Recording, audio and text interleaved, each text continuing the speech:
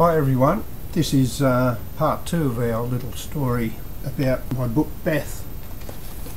This one, the story of a convict child, and the effect I think that the first fleet arriving had on the Aboriginal people, the traditional owners of the land, would have been profound. Their life in that part of the country was, well, all over the country since, has been changed forever.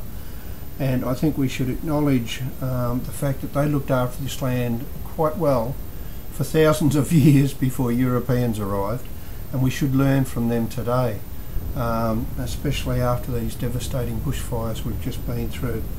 The Aboriginal people managed to manage the land and manage the fire and look after the land, and I think there are a lot of lessons in that for us today. And I think I try to put these little snippets of acknowledgements to people in my books. Okay?